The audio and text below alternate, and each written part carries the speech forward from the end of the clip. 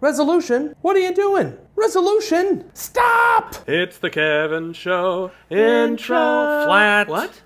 Oh.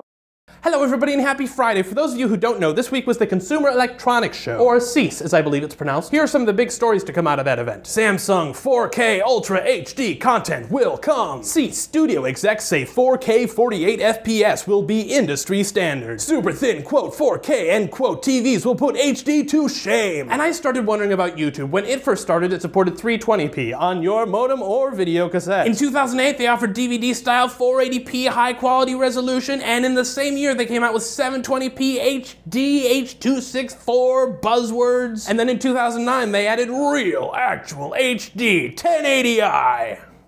I'm sorry, that's wrong, it's actually 1080p. Now these resolutions refer to the number of pixels vertically. If you're watching me in full screen right now, you very well could be seeing 1080 pixels of me. Now 4K is different. 4K refers to the width of the video, which is roughly 4000 pixels, compared to 1080p's roughly 1920. YouTube currently supports 4K in that you can upload it, but people can only watch it in 1080p, but this could change. And if YouTube goes 4K, I gotta be there. So enough of this crappy old HD camera that I got like 2 months ago. I need to get me a 4K. Let's see what Canon has.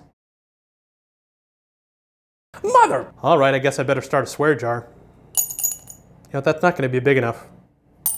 But one thing we can be sure of is that no matter where the tech goes, the video making community will never go back to just being some Hollywood thing. This is a remarkable time where we can create real, meaningful content without ever having to pitch a screenplay. Now I have a favor to ask you, and I know a friend in need, but I'm gonna offer you a reward. I know you guys are very concerned about my relationship status. If you do this for me, I will break up with Fever.